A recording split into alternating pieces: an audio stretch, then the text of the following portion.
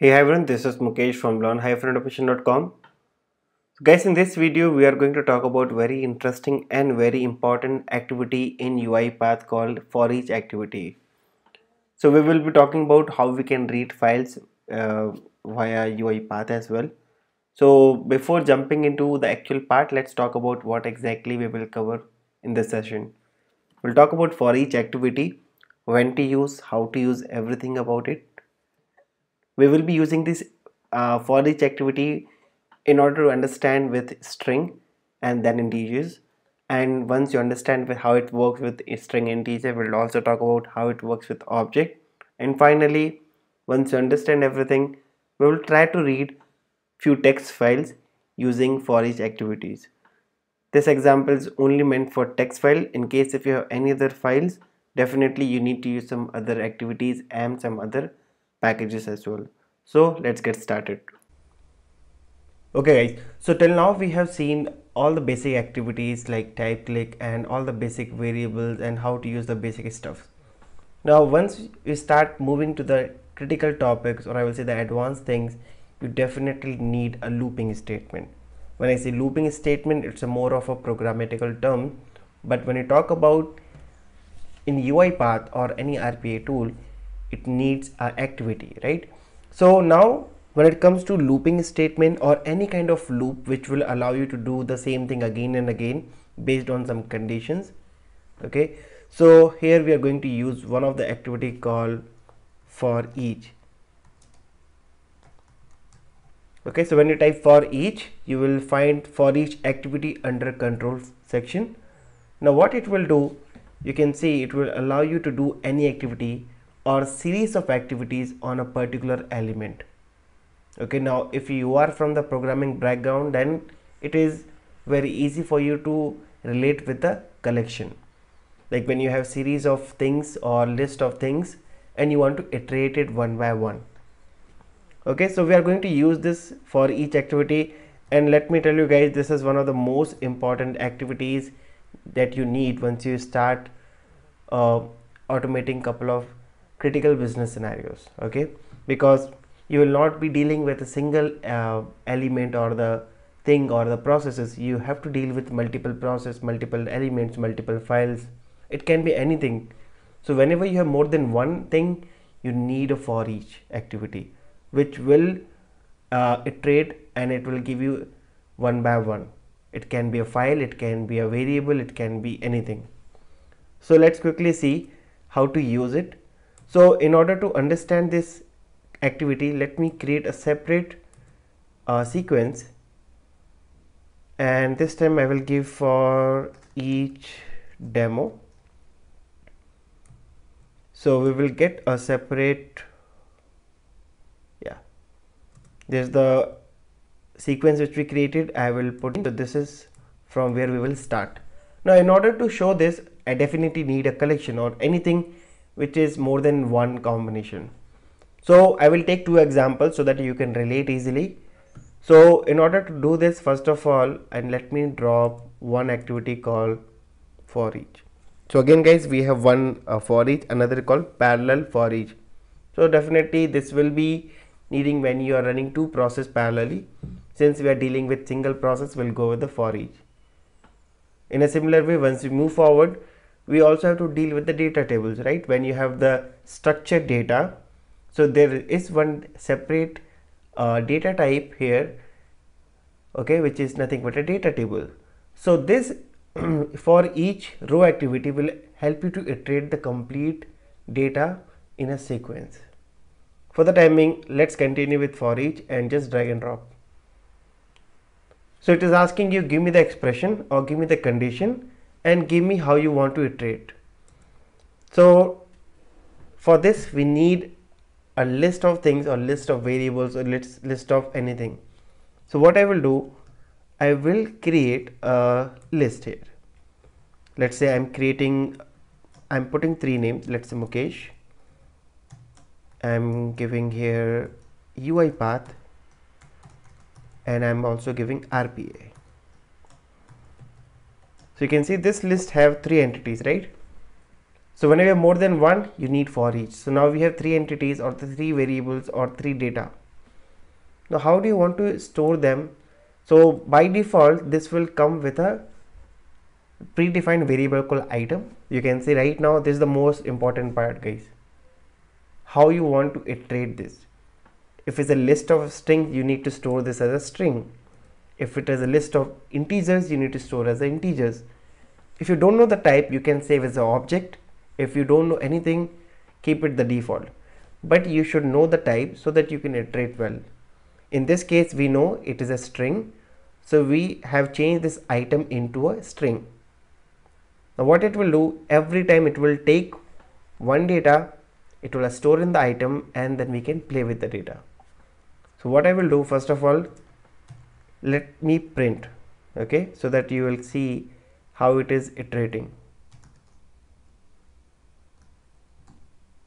So I will take message box and I will simply print this item, and I will also give like names are, or let me give data or anything. So this is the message which I am hard coding, and this is nothing but the item which is coming. I can give anything, I can give it name, and the same name I will be using here. Cool. So it will do iteration, it will assign one by one, and we will be using this data. So let's run this and let's see the output. First it took Mukesh, when I hit enter it took UiPath, then it took RPA. Completed. Right? Now if I simply change this, let's say if I give to 1, 2, and let me give some numbers. Like I'm not taking as a string. I've removed everything, and let me make it 12, 13, and let's say 14. Now this is nothing but a list of numbers. So when I will assign, definitely this has to change. So this time I can make it like these are some integers. So why it is giving here? Now what I'm doing, this is integer, this is string. So when I try to do the concatenation, it is giving that we are not able to convert it from string to double. Can you see this? The last line, disallowed implicit conversion from string to double. So whenever you have this case, you need to convert this as a string. The moment you convert into string, now you can concatenate string versus string, and now you can run it. In order to run, let's run it again. 12, 13, 14. So this is another example when you know a different type of data. So this is iterating easily. Now let's come to the very important point. When you don't know the which kind of data you are getting, then how do you deal with it? So let's see, for this example I am taking this basic example, and this is one of the most important use case as well. That let's say you have a folder where you list of files and you want to read the data, or let's say you want to just read the data and you want to use the same data into some different system, or maybe you want to feed this data to some application. So how you will read this data? So this method which I'm showing, it is only applicable as of now for text files. So when you have different set of data or different format of data, let's say Excel, CSV, database, then we will have to change the process a little bit. But again, the concept will remain same. When you have more than one file, more than one column or anything, you need for each. So in this case, we have 3 files, right? Now how do we deal with it? Okay, so let's first of all, let me tell you a class called directory. Now if you see this class, it is coming from system.io. Now this particular class has some static methods. Can you see the description? Which will have few methods which will allow you to create, move, and you can enumerate through the directories and the subdirectories. So let's use one of the static method called get files. Now just pay attention. What it does, it accepts a location and it will give you list of files which is present in that directory. As simple as that. So when I say get files, you need to provide the path, right? So the path which I have is this. That's all. Now what happens, as soon as you say get files, it will return you all the files as a string format, right? So you can store this in a string. And if you don't know, you let's say item, you come to this part and you can make this as an object. And you can come here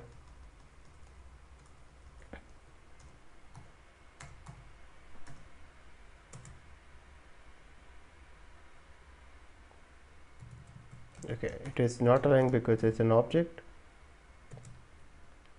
So what I'm doing here, this time what I did, this is the list of files which I got. Now item type I converted into an object because I don't know what kind of return type I have. So if I make it object, and when I'm giving the same thing the message box, let's see what it returns. You simply run this. You can see first file, second file, third file. It automatically converted everything into an object. Now when I say item, this is nothing but a file. But what should I do with the message box? I don't have to print it, right? I need to read this file. So UiPath gives a very handy activity called read file, which simply says give me just file name and I will read it. And what is the file name? Item. That's all.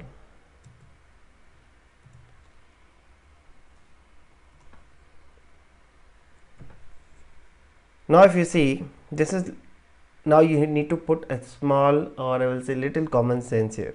Okay, when you put mouse over it, says I'm not able to convert object into string, because the moment you use read file activity, what it does, it will accept a string which is nothing but a file path, and it will read, and again it will return as a string.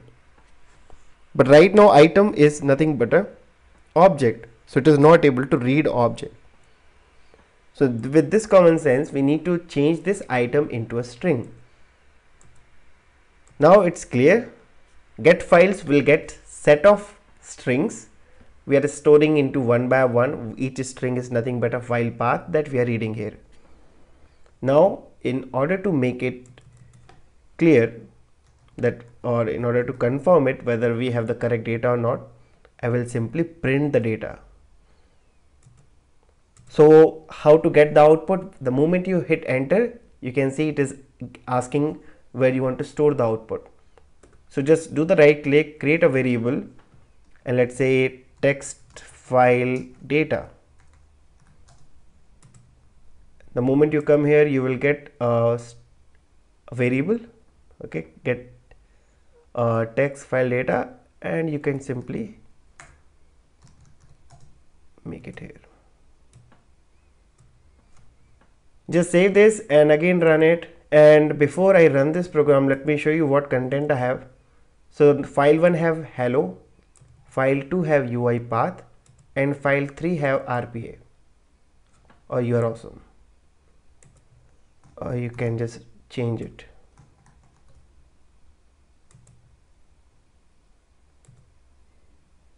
Let me close this, and this is the final.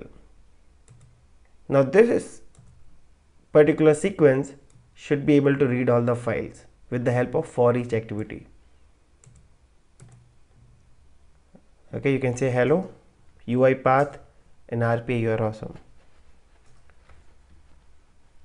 With the help of just a small for each activity, we are able to read all the data from text files. It is just 3 files, guys.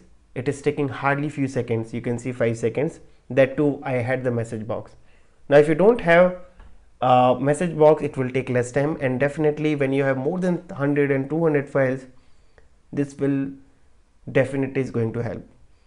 Not only this reading text file, guys, in future we have to deal with Excel file, CSV, XML, JSON, whatever kind of data you have, this for each you have to use it. Okay, so I hope you are clear with this for each activity.